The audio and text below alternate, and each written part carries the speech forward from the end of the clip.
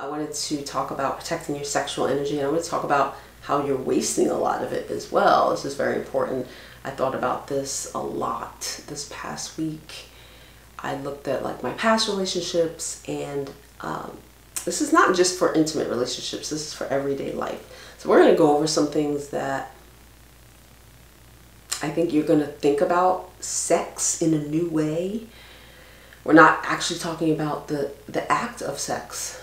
We're talking about Mars, the Mars energy, the energy that gets you fueled up, that sexual energy, that competitive energy, that energy that wars come from, that energy that jealousy comes from, that energy that motivates men to get their ass to the gym to make more money when they see a beautiful woman who is paying them little to no mind, and they're like, I want her, but I have to do this. Where Mars is the motivator. It's the motivator. It's the sexual motivator. It's the sexual appetite.